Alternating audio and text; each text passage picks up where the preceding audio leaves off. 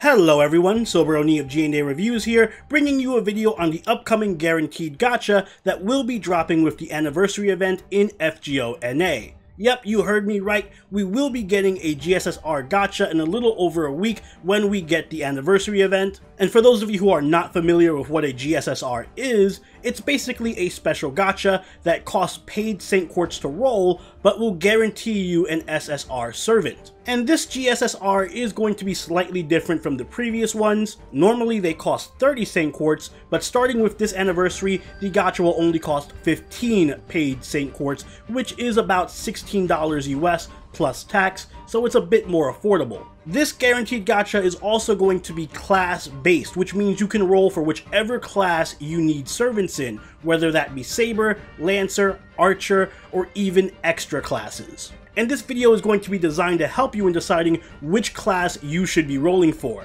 I'm going to give you my top 5 recommendations on which banners I think give you the most bang for your buck. And just as a little side note, even though this is a top 5 list, it is not a linear list from worst to best, but rather my best recommendations based on your personal situation and how much value each banner has to offer. So with that said, let's start with number 5.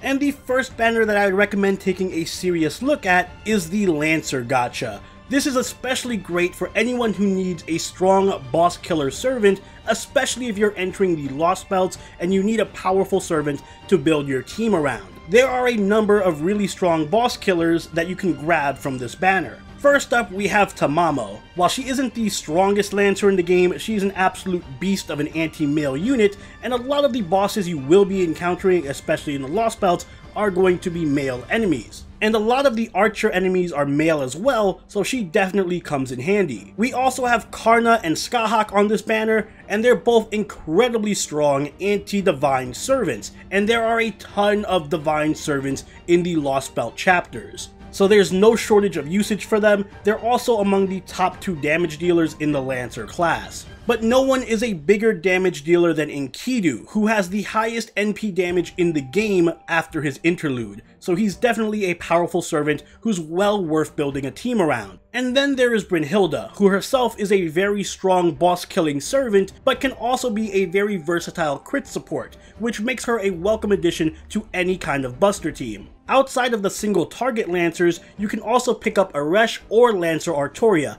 both of whom are very good farming servants. Overall, this banner contains a lot of high power servants who are particularly good within the Lost Belt boss fights. And there's also a lot of limited and story locked servants on this banner as well. However, do be aware that there isn't much variety in this banner, just a lot of single target boss killers. And this may not be as appealing to you if you already have a strong Lancer, as there's only a minimal upgrade between them.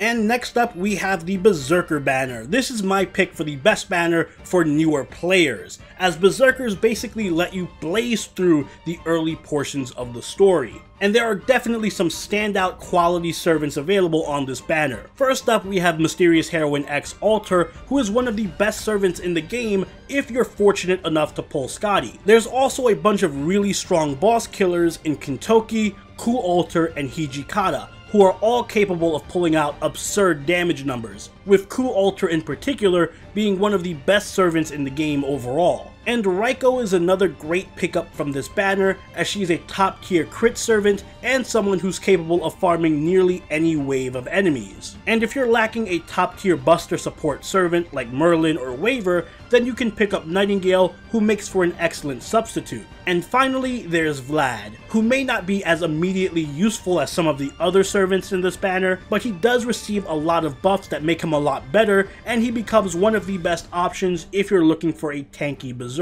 Overall, this is the perfect banner for you if you're a newer player, as Berserkers basically unlock easy mode for the majority of the early story, as one good Berserker can basically carry you through half of the game. And there's also plenty of limited and story locked servants available on this banner. On the downside though, a lot of these servants aren't as useful for the late game chapters like the Lost Belts. There's also a large power gap between many of them, for example between Vlad and Kualter, and if you're someone who already has some good buster supports, then you're not going to find Nightingale as useful.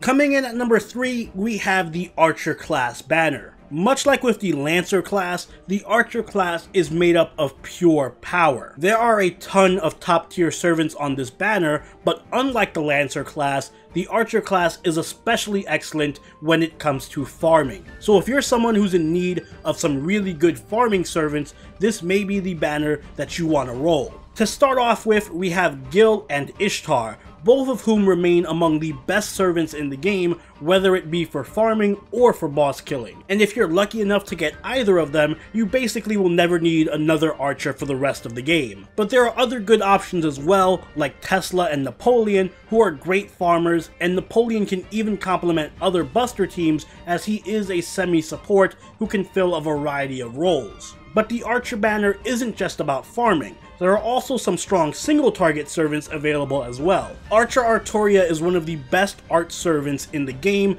and she's perfect for arts looping teams. Moriarty and Orion are also very strong boss killers, as Orion's anti-mail damage is unmatched, while Moriarty, much like Napoleon, can play a good semi-support buffer role once he gets his interlude. And even Arjuna, who many consider to be the weakest of the Archer class, is still actually quite good for farming. So overall, I think this is a great banner to roll for, as it is very low risk. Almost all of the servants in it are strong in all phases of the game, and you also have a very good chance of getting a top tier farmer. If there is one downside to this banner though, it's that it's very limited in its variety. I hope you love AoE buster servants, because that's about half of the servants on this banner.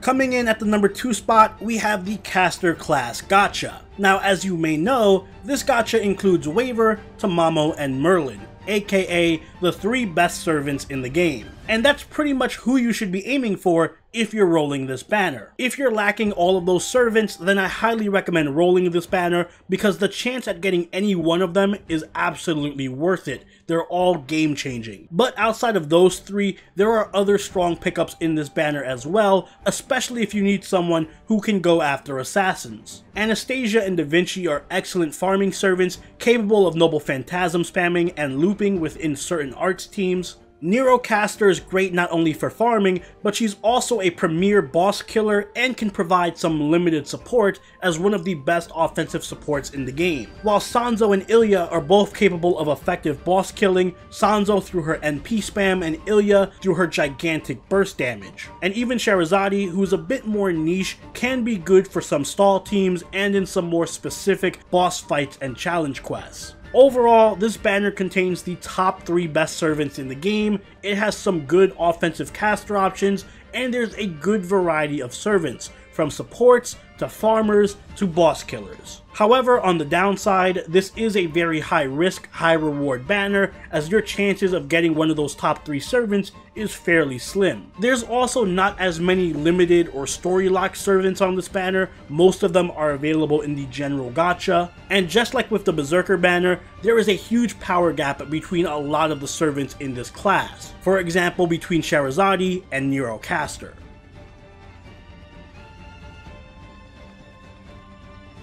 And last but not least, my pick for the most valuable banner that you should consider rolling in the GSSR is the Extra Class banner. Now this is going to be the one that I'm personally going to roll, and I think it's great for any late game players who already have a plethora of good servants in all the other classes. But it's also very good for anyone who's looking to collect some really rare servants, as many of the servants on right up here are limited or story locked. And this is also a very good banner for anyone looking for challenge quest capable servants or late game boss killers. Basically, if you're in the late game, this is the one you really want to look at. As far as the highlights of this banner go, we have Abigail and Hokusai, who are both great counters to most of the Lost Belt bosses, with Hokusai herself being one of the best offensive arch servants in the game and excellent for farming, while Abigail is able to fill a variety of roles including boss killer and support. And then we have Kiara and Okita, who, while not top tier, are both highly useful and practical farming servants. You will be getting a lot of usage out of both of them just for general farming purposes, and Kiara can double as a great ruler killer if you're lacking an Avenger. And if taking down challenge quests is your thing, then you can't go wrong with Holmes, Amakusa, and Jean. All three of them are top tier challenge quest servants who excel in boss fights and tough content. And then we have other top tier servants like Dante's, who when combined with Skadi is arguably the best farmer in all of FGO. Jalter and Melt are also there, and both are excellent boss killers capable of taking on the most difficult Lost Belt enemies as well as any challenge quest that you may run into. Even outside of the 5 stars, you have a great chance of picking up Salieri, as he's the only 3-star extra servant, so you have a great shot at getting him to a very high NP level even though he's a story lock servant. Gorgon and Lobo also have a good chance of appearing, as they are the 4-star extra class servants, and they can be a nice little bonus on top of whatever 5-star you end up getting. Overall, in my opinion, this banner has a lot going for it. It is very low risk, as all of the servants are either top tier or they're very high usage and practical servants. There's also a huge amount of variety in this banner. You have pure supports, you have damage dealers, you have hybrid servants, and you have great farmers. And finally, almost all of the servants who appear on this banner are either story locked or limited. However, the one big drawback to this banner is that it's full of servants, so the chance of getting a specific servant that you may want is very low. And those are my picks for the top 5 GSSR banners that you should consider rolling. Again, it all comes down to your personal circumstances, so I hope I've offered good recommendations that you will take a look at. And if you'd like to know more about any of the servants that are appearing on any of these banners, I've included a link to my servant spotlight playlist in the description down below. I have full spotlights that go into detail on every single servant that's going to be on these banners, so do check that out if you haven't already. And if this video did help you or you enjoyed it, please make sure you hit that like button, and if you really enjoyed it, please consider subscribing. If you haven't already, do join the party over in our Discord, follow us on Twitch, and follow us on Twitter. And until next time, this is Soberoni signing out. Later.